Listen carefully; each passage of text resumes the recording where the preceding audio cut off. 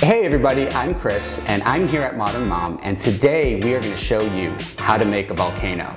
This is going to be really cool because we're going to do some exploding in here and it's going to be a lot of fun.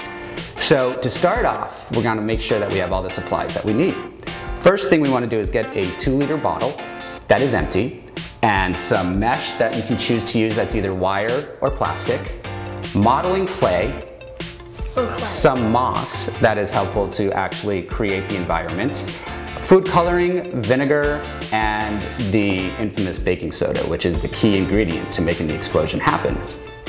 So we also have our handy glue gun here today to help out, because if you want to, it makes it much easier to actually glue your bottle down when you're starting the process, and it'll make it easier when the kids are actually applying the actual modeling clay for the volcano. So, do you guys have a name that you want to name your volcano? I want to name mine Mario. Mario. So, lo and behold, we're going to make Mario right now. So guys, I'm going to need some help with you. Can you please get your modeling clay and let's start applying it to the actual volcano. And I'm going to put some of our moss around it just to create the environment a little cooler.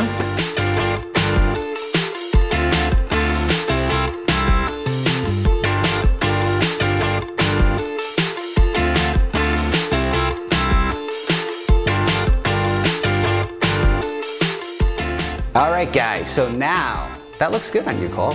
We finished making our volcano and add a few interesting touches with lava coming down with the actual clay and adding some dragons and dinosaurs. So now is the chemistry part of the experiment.